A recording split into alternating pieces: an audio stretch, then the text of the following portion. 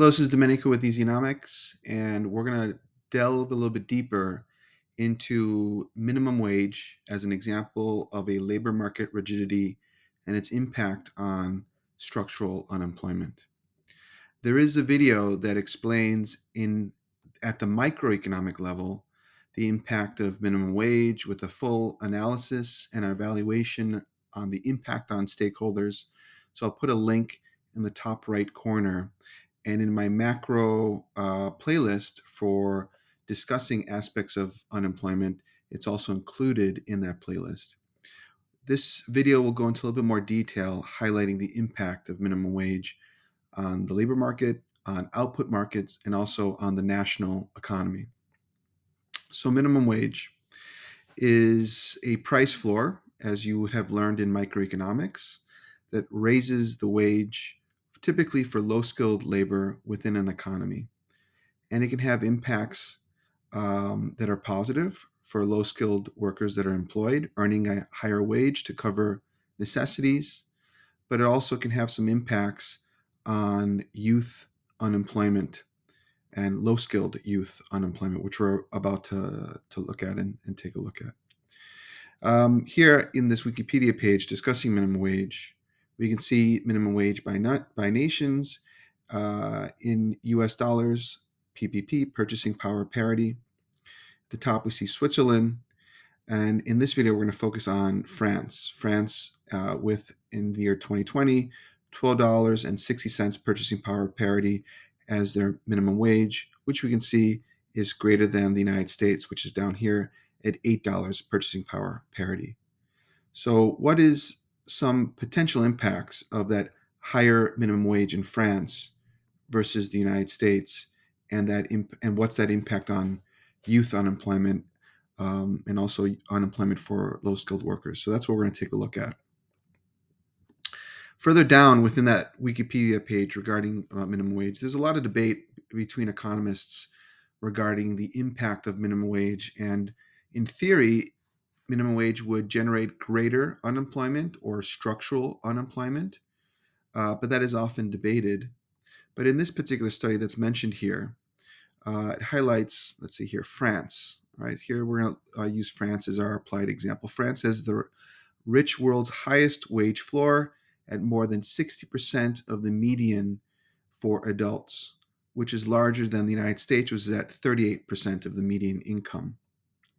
And it says in this article from The Economist that although France has the higher wage floor at 60% of the median income for adults, it has a far bigger fraction of the typical wage for the youth. But this helps explain why France also has a shockingly high rate of youth unemployment. Unemployment for those between the ages of 15 and 24, if that's the legal age to work, and their inability to find employment, 26% unemployment in France. So let's look at France and see if we can see that correlation for our applied example. France, here we're looking at gross minimum monthly wage rising over time, minimum wages increasing over time, and we can see that there's a dramatic increase in minimum wage in this point here. And we're going to try to correlate that with the youth unemployment in France. So you can see right after 2004, there's an increase in minimum wage. And if we look at the youth unemployment in France after 2004, there's also kind of a sudden increase in youth unemployment at that point. So we're just going to assume that those two are correlated with each other, right? I can't say for a fact whether that's the case or not, but let's just make that assumption. For comparison purposes, let's look at U.S. youth unemployment. So in France, youth unemployment is quite high, right? Touching on 26% unemployment, maybe going down to about 16% unemployment. For the most part, it seems to be floating between 20, 24% unemployment. In the United States, relative to that, if we look at U.S. youth unemployment, it's not typically touching 20%. It's kind of floating between 10 and 15%, right? If we take out the shocks of the 2008 crisis and the pandemic, on average, it seems to be floating between 10 and 15% in the US, where again, in France, over that same time period, it seems to be floating between maybe about 16% and 24%, approximately. If we look at another chart illustrating just unemployment in general, not youth unemployment, but national unemployment, the purple line here illustrates the United States. And unemployment in the United States is typically between 4 and 6% on average over time. Here's the 2008 crisis that rose unemployment, all right, cyclical unemployment being generated. But let's pay attention to the gap between France, which is the blue line, and the United States. And we can see that there's a pretty wide gap between the two. Whereas the United States might have about 6% unemployment, France has about 10% unemployment. So France has maybe about 4% more unemployment than the United States on average. And that's typical within the European Union. European Union has a little bit more unemployment on average than the United States. Their natural rate of unemployment typically higher than the US. And the red line here, I believe, is the European Union. The European Union has stronger labor protection laws, and those laws create structural aspects of structural unemployment, which also increases their natural rate of unemployment. So that's some background data to see the impacts of different legislation, labor market rigidities, labor market flexibility, and its impact on unemployment within an economy. So let's illustrate this as we would for an exam, and also see the connections between what's happening at the microeconomic level and how it impacts things on the macroeconomic level. So in macroeconomics, you might be asked to illustrate an aspect of structural unemployment and how it's generated. It could be under the category of labor market rigidities, legislation, laws, or other factors that make the labor market more rigid, meaning it's a little bit more difficult for firms to potentially hire and fire workers. If it was more flexible, it would be easier for firms to hire and fire workers. One of these labor market rigidities could include minimum wage. So our focus today is illustrating minimum wage. So in graph A, we are illustrating an input market for labor. So it's the market for low-skilled labor in France. And on the y-axis, we're measuring wage. And on the x-axis, we're measuring the quantity supplied and demanded of labor. In graph B, we're looking at the market for outputs in France. So firms need to employ inputs like labor to generate outputs. We're measuring price on the y-axis and the quantity of outputs on the x-axis. And in graph C, we're looking at the French national economy. We're measuring the price level on the y-axis and real GDP on the x-axis with our upward sloping short run aggregate supply curve and our downward sloping AD curve. So the focus is going to be on graph A, graphing and analyzing minimum wage, but then we can see its impact on graph B and on graph C. So graph A. So we have an upward sloping supply of labor. Supply is provided by the household. So don't forget that. Some students may forget, since we're so used to illustrating output markets, that in a labor market or an input market, it's the household that is supplying resources like labor. So I'm just going to make a little note so we don't forget that it's the household here that is providing labor. And the downward sloping demand curve is the demand by firms for labor. So I'm just going to make a little note so we can remember that now firms are demanding labor. In your circular flow model, the focus here is the resource market. So this is kind of an illustration of that resource market. Where S1 equals D1, it provides an equilibrium at point A with an equilibrium wage in the free market at W1 and equilibrium quantity in the free market at Q1, where quantity supplied equals quantity demanded. So it might be deemed by the people in France that this free market wage of W1 is too low for households, low-skilled households, to afford their necessities. So the French government steps in and they apply a price floor, which increases the wage for low-skilled workers so that they can afford their necessities. So let's bring it up to this point here. So here's that perfectly elastic line that's illustrating wage at minimum. The higher wage incentivizes households to go out, join the labor market, and look for work. So households that are low skilled are incentivized. So they're trying to increase the quantity of supply of their labor into the labor market, looking for work. and that takes us to point B. So we're going to draw that quantity here. Here we have at Q2 the quantity supplied of labor, but it disincentivizes firms to employ labor at the higher wage. Right? Firms don't have enough revenue to afford the higher cost of labor. So the quantity of demand starts to decrease along their demand curve from point A to point C. So we're going to illustrate that quantity of demand here, and we'll label that Q3.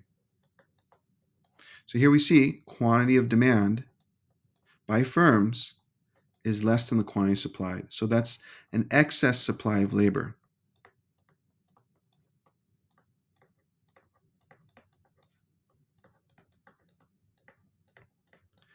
Thus, that means that the higher minimum wage has generated structural unemployment. And the quantity of the quantity of labor that is unemployed is the distance between Q3 and Q2. We have this quantity of households looking for work and unable to find work because firms can't afford the higher wage. So the quantity of workers, the quantity of household labor that is seeking work or seeking employment,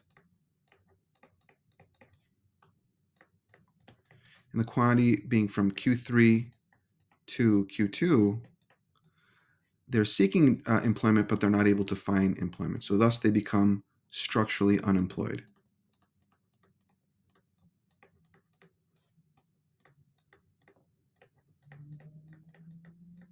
Okay, quantity of labor seeking employment and the quantity being from Q3 to Q2 becomes structurally unemployed. So essentially, let me highlight that. We have workers from this point to this point seeking employment, but they cannot find a job because firms are only demanding labor from this point to this point, right? From quantity 0 to Q3, firms are finding labor and employing these workers here. But those workers from Q3 to Q2 are unable to find a job due to the higher wage that firms can't afford.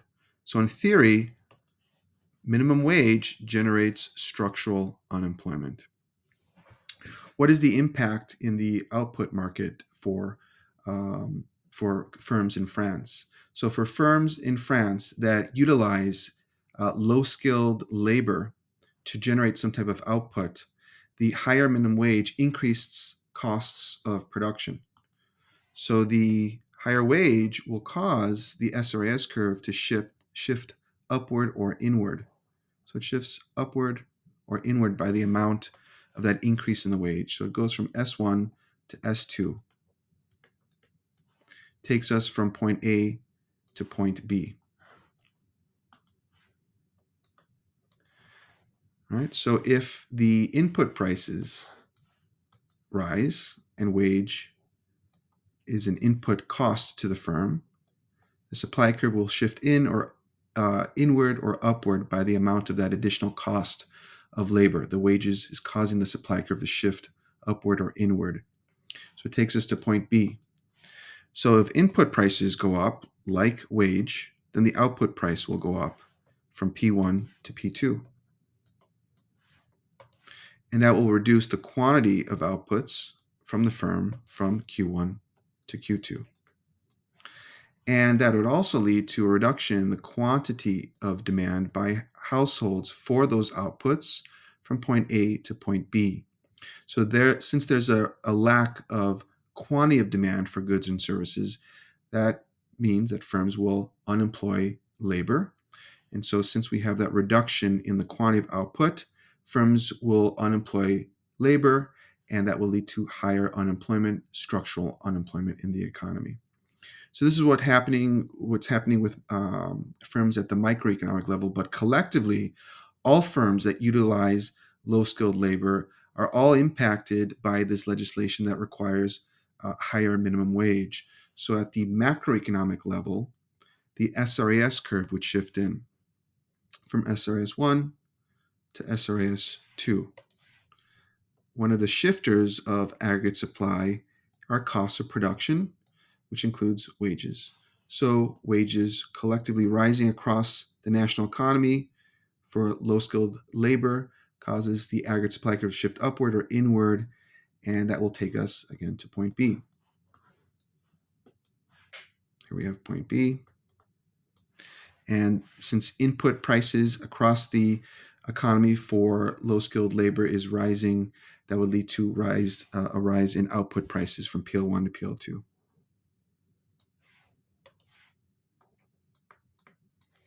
And a reduction in GDP from Y1 to Y2.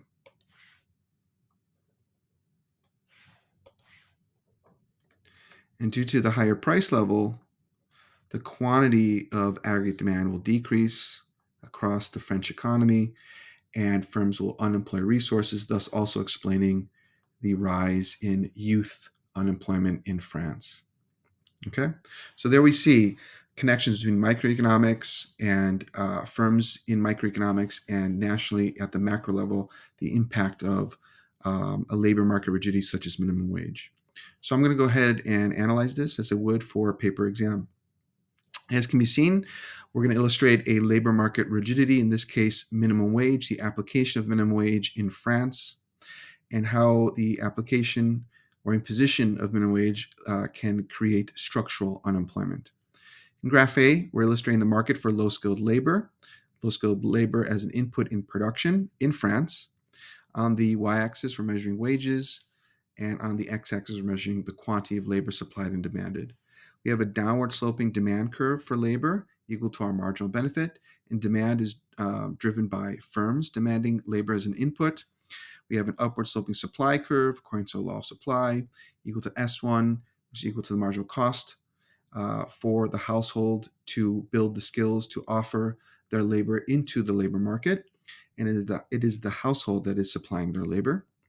We have a free market equilibrium where S1 equals D1 at point A, which provides a free market equilibrium wage at W1 and a free market equilibrium quantity at Q1, where the quantity supplied equals the quantity demanded. Because the free market wage of W1 is deemed too low to cover necessities by people in French society, the government intervenes and decides to impose a price floor for wage. So that becomes minimum wage. That's set above the free market equilibrium at W min. That higher wage incentivizes households to offer their labor in the labor market, so the quantity supplied of labor increases along the supply curve from point A to point B. But firms are not able to employ labor at that higher wage, so the quantity of demand by firms for labor decreases from point A to C. So we can see that with minimum wage, the quantity supplied of labor at Q2 is greater than the quantity demanded for labor by firms at Q3, which generates excess supply of labor. Thus, the quantity of labor seeking employment from Q3 to Q2 and unable to find a job, and they're actively looking for a job, become structurally unemployed and contribute to the natural rate of unemployment in France. Okay? How does this impact outputs in the French economy? In graph B, we can also illustrate how a labor market rigidity as minimum wage or an increased cost of production leads to structural unemployment. In graph B, it is the market for goods and services or outputs in France. On the y-axis, we're measuring price. On the x-axis, we're measuring quantity. We have a downward sloping demand for goods and services by households, labeled D1, equal to the marginal benefit, and two upward sloping supply curves, again according to the law of supply, labeled S1, S2, equal to our marginal cost. In the free market, we have an equilibrium at point A where S1 equals D1, providing a price in the free market for outputs at P1 with the quantity supply and demanded at Q1. But because minimum wage is imposed, and for firms that utilize low-skilled labor, that higher wage becomes an added cost of production, which will raise their supply curve from S1 to S2 or inward from S1 to S2. that sets a new equilibrium at point B, where S2 equals D1. We see an increase in the price of outputs from P1 to P2 as a result of increased input prices resulting from minimum wage. And that leads to a reduction in the quantity, supply, and demand from Q1 to Q2. The higher price will cause households to decrease the quantity of their demand from point A to point B. Due to the lack of the quantity of demand, firms will unemploy resources like labor, thus explaining higher unemployment and contributing to structural unemployment. In graph C, at the national level, we're illustrating the French national economy. And since minimum wage is applied across the entire country, it will impact all firms within France that employ low-skilled labor. So since wages are a cost of production, that can shift the aggregate supply curve from SRAS1 to SRAS2, from point A to point B at that intersection. And that leads to a rise in the price level from PL1 to PL2, a decrease in real GDP from Y1 to Y2, and a decrease in the quantity of aggregate demand from point A to point B. Due to that reduction in the quantity of aggregate demand, firms will fire excess resources like labor, thus also contributing to structural unemployment and unemployment in the national economy. Right? So there we have it. We have France as an applied example. We can see how the higher minimum wage potentially in France for low-skilled worker can generate higher youth unemployment and contribute to their long-run average level of unemployment being greater than that of the United States, as an example. There's, of course, good positives and negatives to this, but I won't go into those details. But that's it. If you have any questions, feel free to comment. Don't forget to subscribe and to like. Thank you so much.